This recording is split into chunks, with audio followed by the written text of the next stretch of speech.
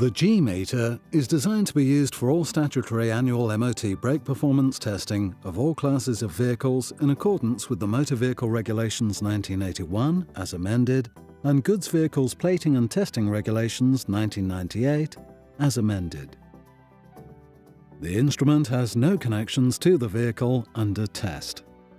Simply place the instrument in the passenger footwell or on the passenger seat. To arm the instrument for a test, press the yellow button once. The display will indicate 0. Now press and hold the yellow button until the instrument displays 00, which after a short time will change to Go.